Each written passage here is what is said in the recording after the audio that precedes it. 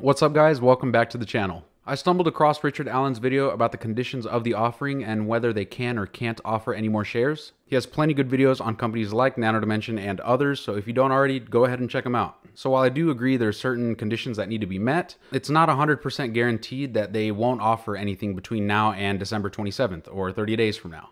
Also, I would have used a more current document than the one from October 26th. I would have instead gone with the document from November 23rd, and I have pulled that up for you guys. So this article shows the first 16 million shares that they offered in late October. So after this offering, we were going to go from 54 million shares up to 71 million shares.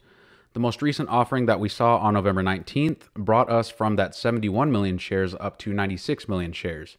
So these shares were specific to the $100 million offering. So yes, guys, while it's totally possible that we might not see an offering in the next 30 days, I would not rule it completely out of the realm of possibilities. We see in the plan of distribution in these offerings that they do have these fine prints. We have agreed, subject to certain exceptions, that we or our subsidiaries will not, within 30 days following the closing of this offering, issue any equity securities or securities convertible into equity securities. And this is following the most recent $100 million registered direct offering.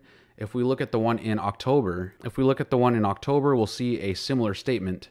We have agreed, subject to certain conditions, that we will not, within 30 days following this closing offering, issue new securities. We will see that statement again, subject to certain customary exceptions. So while yes, I do agree that it is very likely we won't see another offering for several weeks, it's not completely out of the realm of possibilities. So again, this is just something you guys have to understand. There is things in the fine print that you can easily skip over, and I believe that this is one of them. It has pretty much been spot on at 30 days. I think the raise from $2.30 to $3 only took about 23 days.